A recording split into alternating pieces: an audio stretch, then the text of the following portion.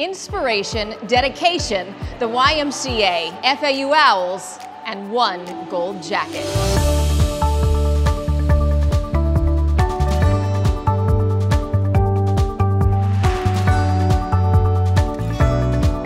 So what I find most impactful about an evening like tonight with someone like Cris Carter is when they open up and share some of the details about what's made them who they are, not just as a professional, not just as an athlete, but as a human being. At this point in my life, I'm just trying to be a Hall of Famer in every aspect of my life.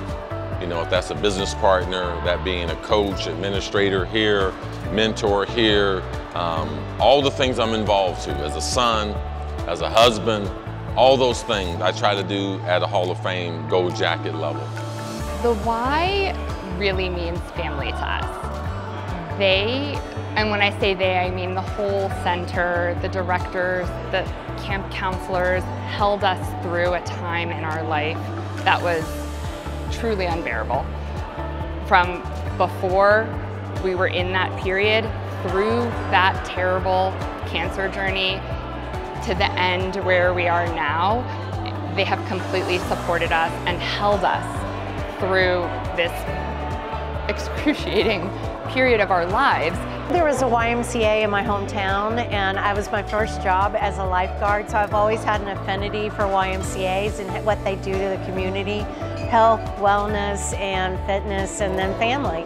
Just in Southwest Ohio, not a lot of resources. Mom raising 7 kids, you know, single parent, looking for anywhere to go to be able to stay out of trouble. And the YMCA, the local YMCA, they gave us, my family, an opportunity to be able to go there, utilize the facilities, learn how to swim, play basketball there, ran on a track, and all the other programming they had there. So it was a huge influence on what we were able to do and how we develop as young athletes. YMCA gave me and my brothers, I got 5 brothers, all of them basketball players, one NBA, the other one 4 Division I.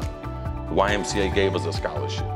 There's nothing better than seeing the community come out in large numbers to support your cause, your organization, your mission, your vision, the work that you're doing. So my message is one of gratefulness and gratitude and appreciation.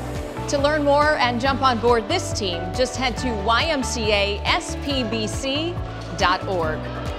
In Owl territory for the YMCA, I'm Paige Kornblum.